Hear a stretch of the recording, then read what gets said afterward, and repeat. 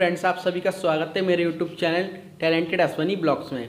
आज के इस न्यू ब्लॉग में आप लोगों को मैं अपना इंट्रो देने वाला हूं, साथ ही आप लोगों को अपने सिटी की जानकारी देने वाला हूं।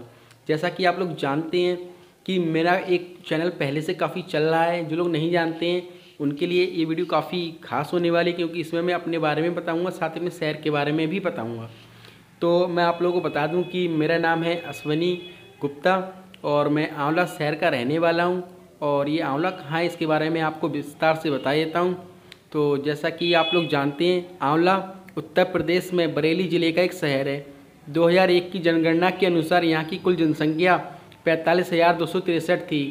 इसमें पुरुषों की संख्या 52% और महिलाओं की संख्या 48% थी। शहर में विधिवत नगर पालिका भी है। यहाँ की औसत साक्षरता दर उस समय 89% थी, जो राष्ट्रीय साक्षरता 59.5% से काफ़ी अधिक है। उस समय 2001 में यहाँ 91% पुरुष और 70% महिला साक्षर थी।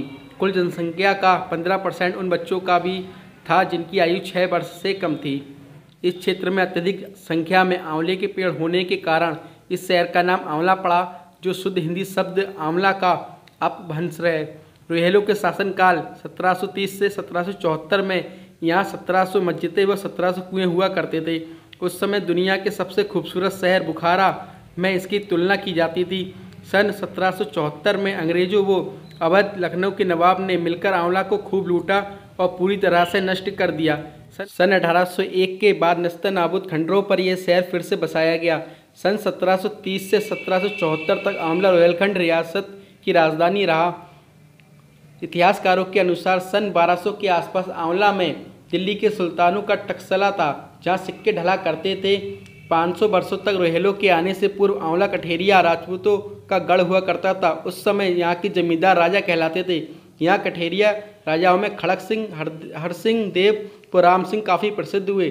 दिल्ली के सुल्तान नासिरुद्दीन मोहम्मद ने सन 1254, बलवान और जलालुद्दीन खिलजी ने सन 1291, फिरोज खां तुगलक ने सन 1389 से 1385 के मध्य यहाँ पर बड़ी सेनाओं के साथ आक्रमण करके राजपूतों को दबाया। दुर्जन सिंह यहाँ के अंतिम राजा थे। सन 1730 में रोहेलों ने आंवला पर अधिकार किया।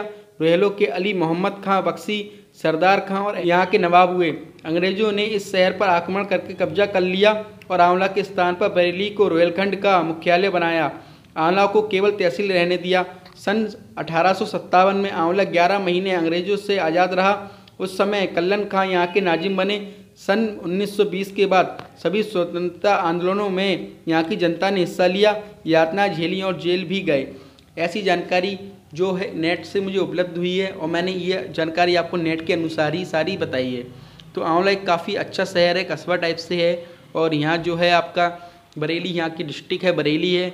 बरेली का नाम तो आप लोगों ने सुन ही रखा होगा, जिसने नहीं सुना है वो नेट पर सर्च कर सकता है। बरेली नाम काफ़ी प्रसिद्ध है। और यहाँ पर इफ़को फैक्ट्री है, रामनगर मंदिर है। ये आंवला इसलिए प्रसिद्ध भी है। आंवला काफ़ी चीज़ों के लिए प्रसिद्ध है। मेन चीज़ है आपका रामनगर मंदिर और इफ़को फैक्ट्री, ये दो चीज़ों के लिए प्रसिद्ध है। रामनगर में काफ़ी दूर दूर का व्यक्ति घूमने आता है, तीर्थ स्थल है। इसका ब्लॉग भी आगे मैं लेकर आऊँगा। फर्स्ट ब्लॉग जो आ रहा है मेरा प्रेरणा मंदिर के ऊपर आ रहा है। प्रेरणा मंदिर का पार्क जो वो मैंने दिखाया है, तो वो कल, आज 4 तारीख है, 4 जनवरी 2020 है। कल 5 जनवरी 2020 में वो आपको देखने को मिलेगा। तो जिन लोगों ने नए हैं तो चैनल को सब्सक्राइब कर लें, बेल आइकन को प्रेस करके ऑल सेलेक्ट करके रख दें, जिससे कि आगे आने वाली वीडियो की नोटिफिकेशन मिल सके, वो भी सबसे पहले।